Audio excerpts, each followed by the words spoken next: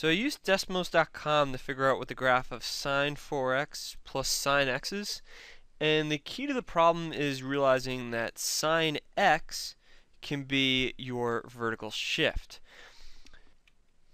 to sine 4x. So let's first start by graphing sine 4x, and that's got a period of pi over 2 because it's 2 pi divided by 4. So if you're just graphing sine 4x, you would just go from 0 to pi over 2, and halfway in between you would have pi over 4 right there, and it has an amplitude of 1.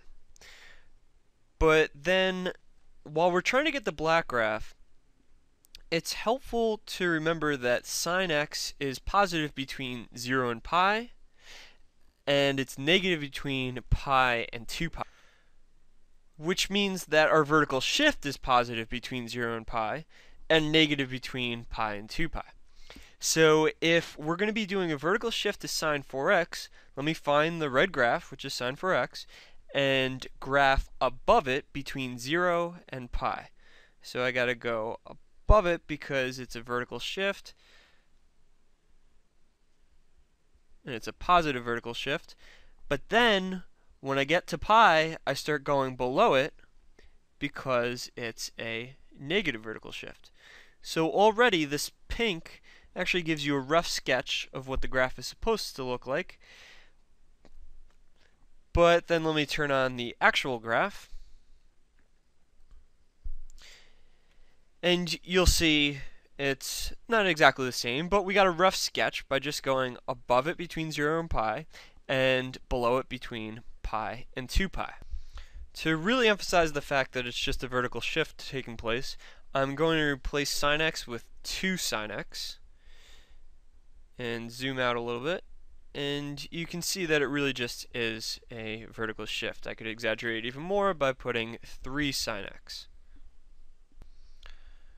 So it's a vertical shift of up to positive 3, or as far down as negative 3. Now, your problem actually asked for sine 4x plus sine x plus 5.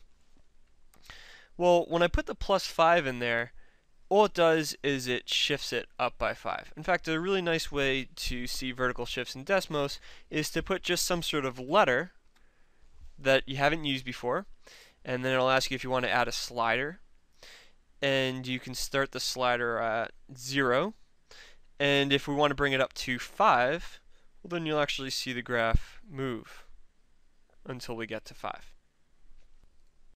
Now, it might not be so obvious that this pattern is going to keep repeating itself. In other words, this actually has a period.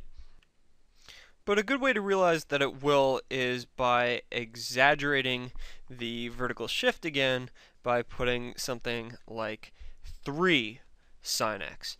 And then it's pretty clear that there is a pattern here. And in fact, the period is 2 pi.